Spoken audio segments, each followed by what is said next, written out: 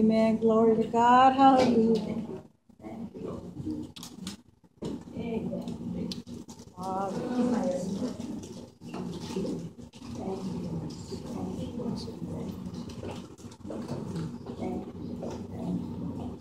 Come on, church, don't get so quiet. Start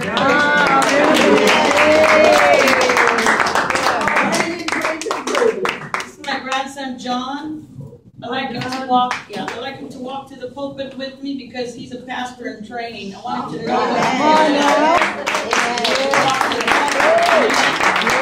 Amen. Hallelujah. I'm fired up. I had a good old time worshiping God with you. I'm glad to be back in the house. There's more this time than there was last time. Come on. Amen. I want you to know something. I was out there yesterday hooping and shouting and having a good time with a bunch of Christians also. So I'm fired up. This morning I got up early and I heard the word and I prayed and I'm ready. I came loaded for bear today. Give the Lord praise. I don't know what I'm going to sing, but let it rip, okay? I'm going to sing a few songs this morning. Praise the Lord. You know me, when I'm in the house, you're stuck with mariachi. That's right. All right. I can do some soul for you guys too, but this morning I'm going to do a few. I had a request for La Casa de mi Padre, and I'm going to be singing that this morning. We're going to go ahead and have a good time. Amen. Amen. I'm going to tell somebody, I sure do love you. Amen. Love you guys. Love you, pastors. Thank you for having me today. Love you guys. Appreciate you. My daughter's with me today. My grandkids are with me. And she's going to come up and take a few pictures because I need new evidence for my portfolio. Okay, so anytime you're ready to. Where's that music? I don't even know what I'm singing. Number 5, let's try it. I'll tell you if it's the one I'm going to sing.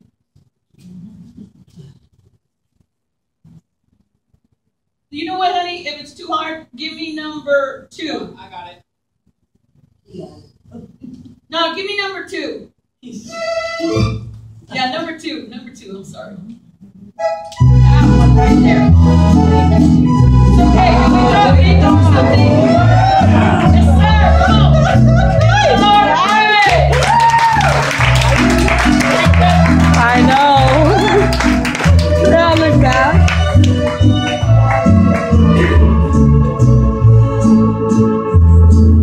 Una chiaga podrida era mi vida y tirada entre la basura tú me encontraste y tú extendiste tu mano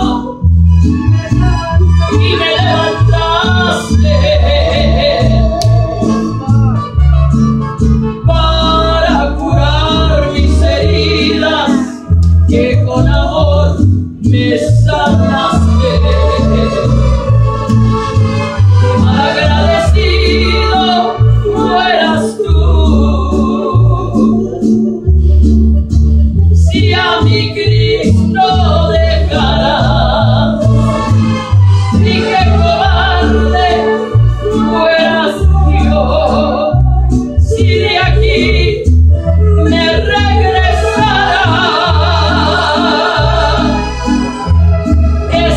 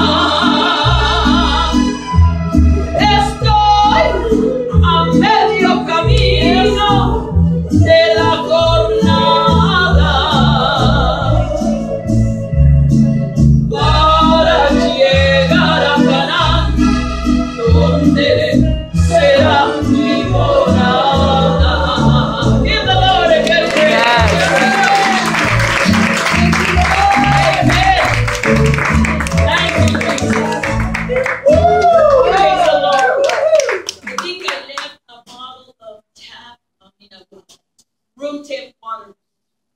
Let me have that. Amen. You know, if you sing, don't drink cold water when you sing. And don't drink milk either. It's not good for your voice. What do? Give me a cold Pepsi. Lots of ice. Amen. Thank you, Jesus. I'm so blessed to be here. I'm telling you, you know what? I've been with the Lord. We're trying to figure it out. It's like about 45 years. And man, I sure am blessed. You know, last night, I'm not telling you who I was with or what I was doing. I was with a very dear, beloved friend of mine, Pastor Del Castro. He's the pastor over at Victory Outreach in Riverside. Yesterday, he got his doctorate degree. And so we were celebrating him and thanking the Lord for the great things he did. So I was hanging out over there with so many people. And then they came and asked me, do you still hit the streets, Sister Terri? I said, no, baby. I was born in the streets. What do you mean I hit them? I stay on them. And they said, you were pioneer to work. And I thought, oh my God. And bingo, immediately my mind flashed to Pastor Cal. Sister-in-laws are here in the house today. And you know what? It was amazing that I started to think, John, they're going to pioneer a little work right here in Hernanza. And they said, you know, do you have any pioneering experiences? I said, pioneered in Chicago with Cal. We pioneered down there in San Diego. We pioneered in Imperial Valley. We pioneered in Parole. We pioneered in Chicago. And my God, with Steve Pineda and with Ray Torres, and it just started coming out of my mouth. And I thought, God, I've really been on the streets, you know. And I remember being in the desert, ladies, singing, and it was blowing wind, and I couldn't open my mouth to sing because the sand would come right into my mouth. This sister was talking about they got there. She said, have you ever been there? That's where I went to my very first missionary excursion. And it was rough, let me tell you. God is so good. There's so much work to be done out there. And I'm excited, brother, that you're hitting the streets. Oh, Amen. Hit the streets. Come on. Amen. The work's not over. It's not over. There's lots to be done. Amen. What am I going to sing? Okay, just give me number 11 on the one that we just used right now. Number 11. I'm going to do La Casa de mi Padre. And I'm going to get into the word because I can feel my throat a little raspy. Can you hear me? Okay, and I want to sing this song. When people ask me to do a song, I like to do it. Love Amen. you. Love you so too, much. honey. I'm so glad you guys are here today. Amen. And so, we're going to do that. Padre. I'll give the Lord a praise. I wrote this song. I wrote it when a dear sister of mine went home to live with Jesus. He spoke of his Father's house. Listen to the words if you understand Spanish.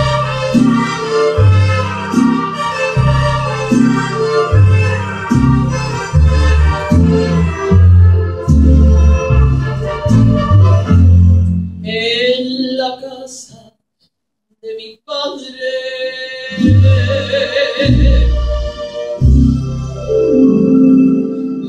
muchas moradas hay. Si así no lo fuera, nunca te lo hubiera dicho.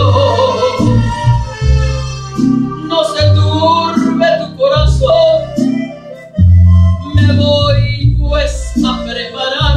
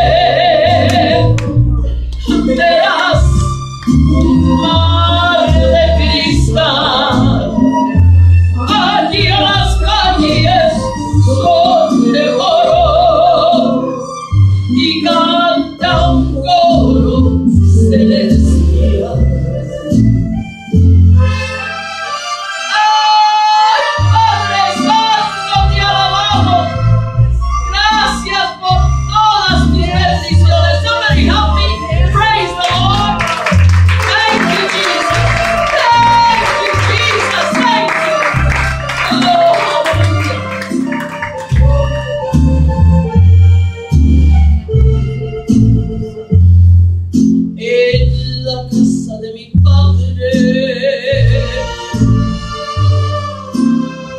La puerta siempre está abierta para que entren las almas redimidas por su sangre.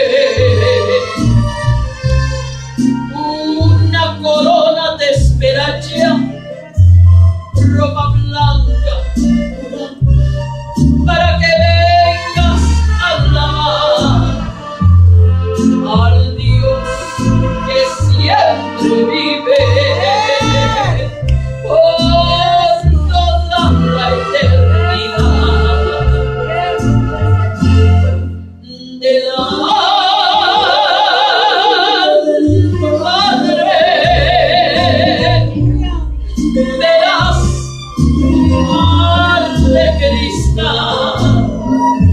Allí a las calles son de oro y canta un coro celestial. Delante de mi Padre verás un mar de cristal. Aquí a las calles son de oro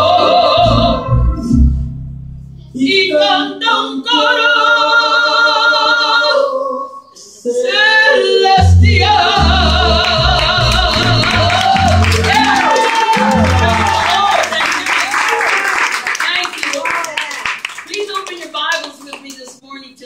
Jeremiah. We're going to go with Jeremiah 29, verse 11.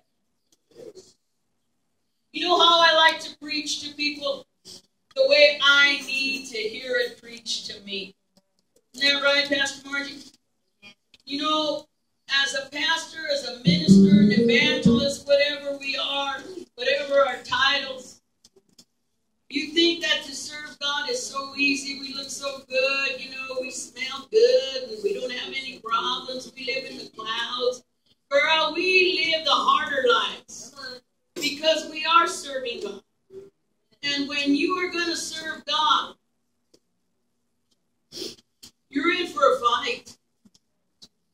And if Jesus had to die, go to the cross and die, be crucified, be denied, spat on, laughed at, rejected. Have you ever been rejected? Have you ever been dumped?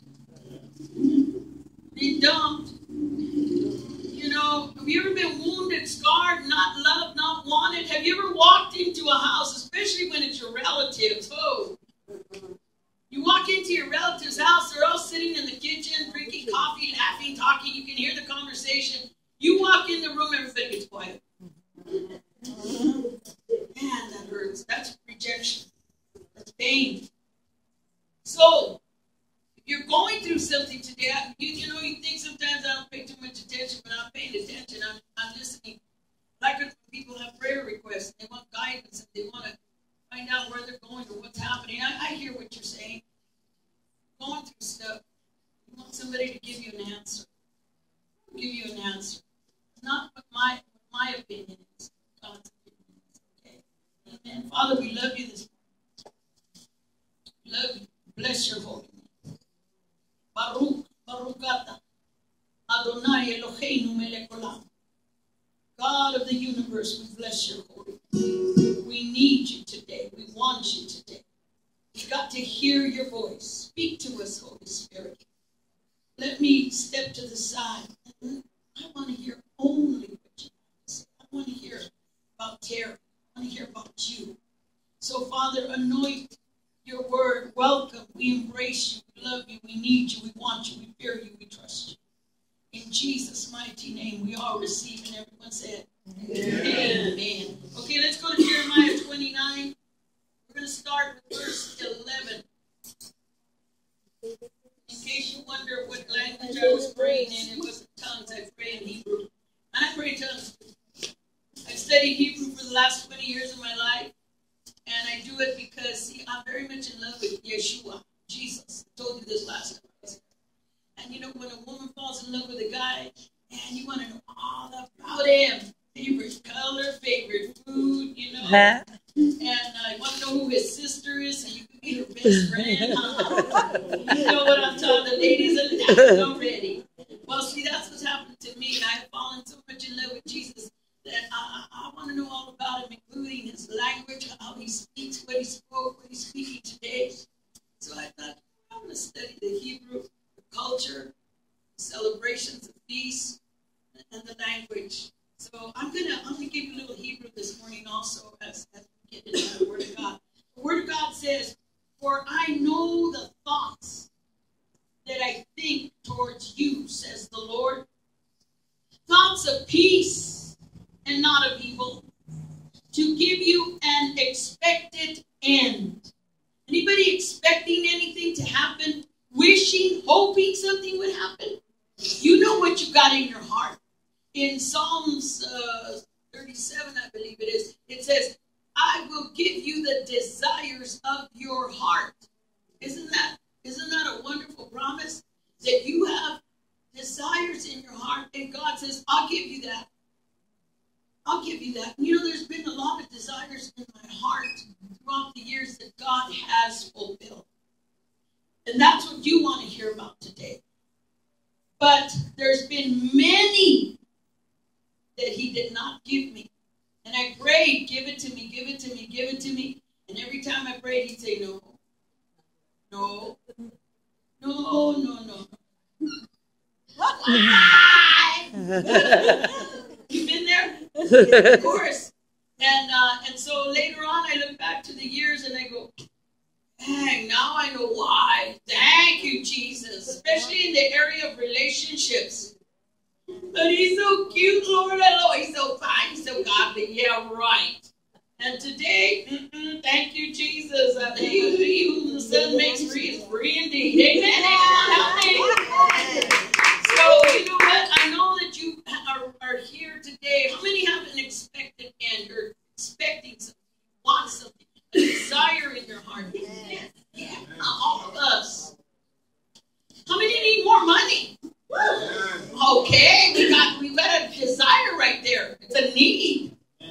And, you know, usually we don't want money because, hey, I want to buy me a new Cadillac and a new diamond ring. No, I want to pay the rent. I want to pay the taxes. I want to, you know, that's what I was thinking last night. I was thinking, taxes. Okay. So anyway, the Word of God says this. He says, "I know the thoughts that I have towards you." Thoughts. There's another scripture that says, "Who am I? Who am I? Who is man that you should be thinking about me?"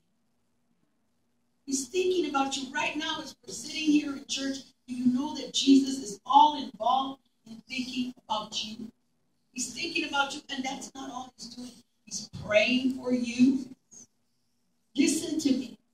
Jesus, the Son of God, is sitting at the right hand of the Father, and he's saying, "That's her right there." She blew it this week. She blew it right before church. But I'm praying for her. And I died for her. I'm right here praying for her. That's what Jesus is doing. Somebody say, "Thank you, Jesus." He's praying for us. Thank you, Jesus. Keep praying. Keep praying. You know, sometimes I'm praying by myself, and I think, man, I wish I could just agree with me in prayer. And then the Holy Spirit says, "Well, what about the one sitting at the right hand of the Father? Let's pray for them." Thank you, Jesus. I come in agreement with your prayer for me. Yeah. Watch. The word thoughts in Hebrew is machishabeth. And machishabeth means I know the plans. That's it. That I got for you. Turn around, tell somebody, God's planning for me. God's planning for you. Turn somebody else and tell them, God's got plans. God's got plans. That's it. Oh, doesn't that make you feel good? Yeah, praise Him. Mahishavet. He is planning for me. He's got a plan. Now, let me tell you something. When they led you to the Lord, or you've heard this throughout the years, they tell you, when you accept Jesus, He writes your name in the Lamb's book of life. Yes, amen. Right? Amen. Well, let me tell you something. they've never broken down that particular book to you because a lot of people don't know about it on account of they're not Hebrew majors. But if you read that in Hebrew, you know what it says? Look, the Lamb's Book of Life. Now there's lots and lots and lots of books in heaven. The main book is the one where he writes the name of the saints, people who got saved. My name is written in heaven in the blood of the Lamb. And it says Terri Espinoza. Is your name there? Yeah. Come on, thank you, Jesus. Get alive. Say thank you. My name's in there. But there's another book. The reason that there's so many books in heaven, there's volumes, is because God is writing the Lamb's Book of Life. Okay? And it's the life of Terri, the life of Mary, the life of John, the life of Gloria, the life of Sam, you got a book in heaven. And the author is Jesus Christ. The Lamb's Book of Terri's life, as written by the Messiah, her Lord and Savior, Jesus Christ. Come on, help me. Did you know that? I didn't know. Okay, so he is writing your life. He wrote your life. After every sentence, he wrote your life before you were born. He wrote it, and there's a space in between, and a line, and then a space, and a line, and a space. And the reason for the space, I'll tell you.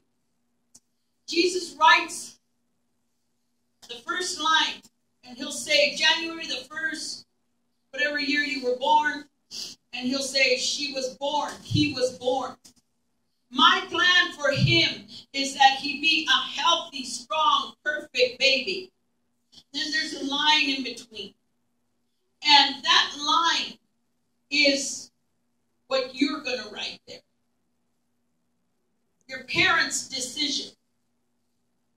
See, it's important that you be married when you're out having sex. Because what happens is you came from the inside of God. Jehovah Samek. That means I am God, the ring. There's an empty spot inside of me. I am not missing anything. I'm not a lacking God, but there's a little patch that's empty inside of me. And the reason it's empty is because that's where you came from. The Bible says, I knew you before you were born. Before you were in your mother's womb. I know I'm hitting you with some real heavy stuff right now, but it's okay. You'll live. You'll learn. And so what happens is sometimes, see, your spirit, your life, you came from inside of God. And when your mama and your daddy are conceiving you, you come through the heavenlies. That's a dangerous place to come through, because the Bible says that the devil lives in the high places. The powers and the principalities live in the high places. So what you do when you come from the throne, from heaven, from the inside of God, is you come through the devil's territory. So you got to be covered with covenant blessings. Your mom and dad should be married to bring you through that journey. That's why a lot of babies are born sick. Some die. Things happen because they're not under covenant. That goes for believers and non-believers.